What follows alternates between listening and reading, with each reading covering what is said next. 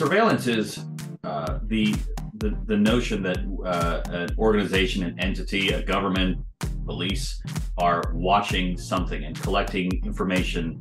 All of us can watch, and everybody has cameras and so forth. But what do you do with all that information? And this is the kind of the difference between information and intelligence. Satellites are incredibly expensive, and they have a certain predetermined orbit. But balloons you can launch at whenever you want. So the ones that were used recently that got all the press, these are flying at it's estimated between 60,000 and 100,000 feet, and that's pretty high up. And so you can get a lot of information, especially if you have advances in camera technology and other sort of mechanisms to examine whatever it is that you're looking for. It's not perfect, because you're buffeted by the winds, you're buffeted by all kinds of other things, and you can get shot down. But it's used greatly, and not just by intelligence organizations. It's also used by NOAA. It's used by ham radio enthusiasts. It's used by a whole bunch of other folks. So balloon technology has been around for over 200 years, and it's here to stay.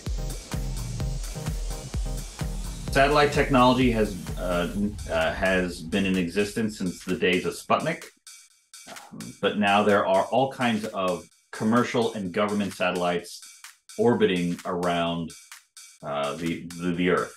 It is actually very good. What it does is it takes all kinds of photos, and we have all kinds of imagery technology that can look at various things. We have things like thermal capabilities that look at heat signatures, all kinds of really neat technology that are out there. But essentially, you need very, very strong, sharp cameras, and those are incredibly expensive. And so for a very long time, only the United States and maybe the Soviet Union and now maybe China can actually pull these things off. Nothing is secure. You put information on a third-party vendor's site, whether it's Instagram or Facebook or Snapchat or TikTok or what have you, that information is transmitted to somewhere else, some sort of data farms in some, whether it's in California or it's in China or in the Emirates. And that information can be used by individuals within the social media organization or by the state if they have access to it. A lot of the information and platforms, etc., such as social media platforms, are private companies. They can do whatever they want to do. And so there are only limits that for what the United States can actually do. Now, the FBI can go talk to Facebook and say, and the Department of Justice can go and say, listen, we've found some sort of nefarious activity on your platform. Maybe you should do something about it.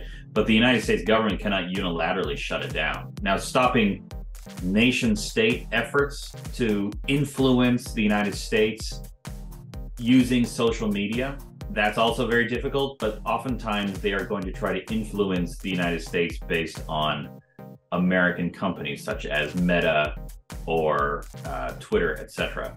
And so we have a little bit more leverage over American companies because they are based in the United States.